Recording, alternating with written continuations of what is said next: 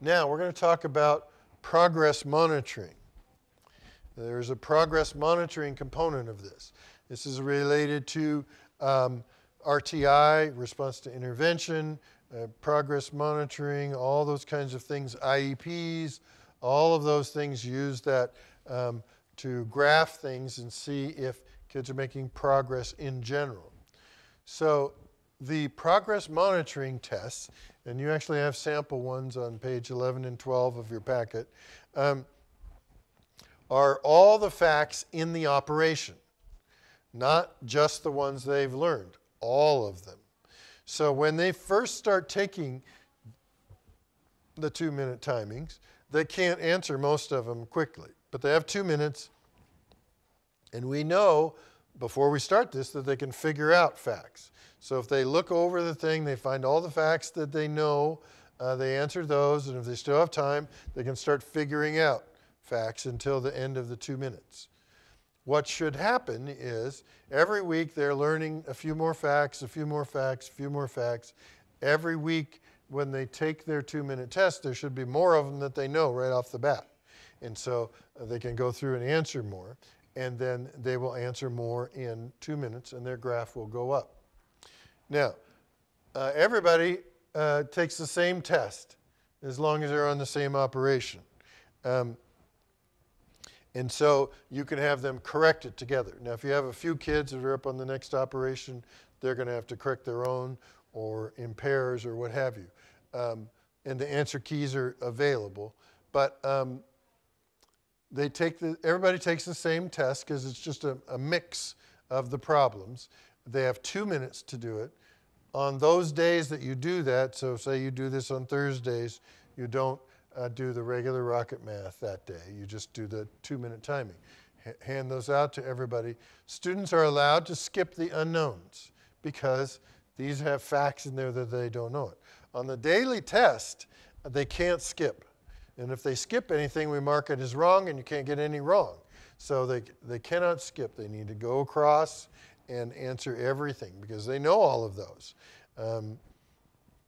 Here they don't know them all, and so they can skip the ones that are unknown. And then together you can correct it. So you get the answer key. Everybody has the same timing, so you can have them. What I would do is have them chant out the problems and the answers, right? So, 8 plus 9 is 17, 5 plus 9 is 14, or whatever that says. They're just calling it out, and then they can be checking at the same time. So they're getting some extra practice.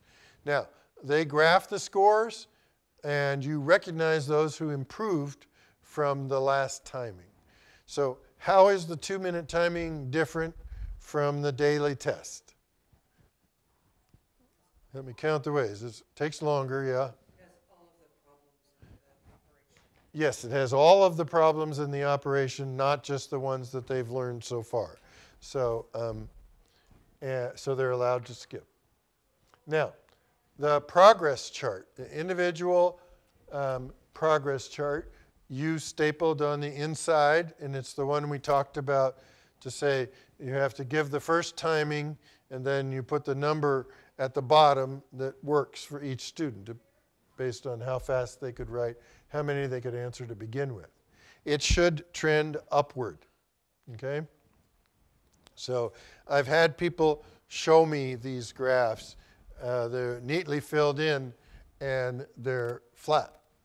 And I say it's the same as the monitor. You're monitoring progress here. There's a monitor in the hospital that they hook up to you. And when that monitor goes flat, beep, that's not good, right? That's the last thing you hear. So you don't want these to be flat. They should be trending upward. Now, they're going to go up and down. You're going to see a big drop at Christmas vacation, that kind of thing. But in general, they should be trending up. You're monitoring the progress of your program. If they're not trending upward, that means that your progress is your practice is not good. They're not practicing the right way, or some other thing is going on. And so you should look at, check carefully. Students with handwriting issues, the goal is like 80 near the end, unless students have handwriting goals, and then it's lower, right? And this is a straight line like this makes an aim line. So for kids who are on IEPs, this is their present level of performance, and this is what their goal is, the 2-minute goal, and then you just draw a straight line between the two of those, and then each week when you give the test, you graph, and if they're passing this line, they're on the way to meeting their goals, and if they're below the line, they're not, which means they need extra practice, some more time devoted to learning. That's how IEPs are supposed to work.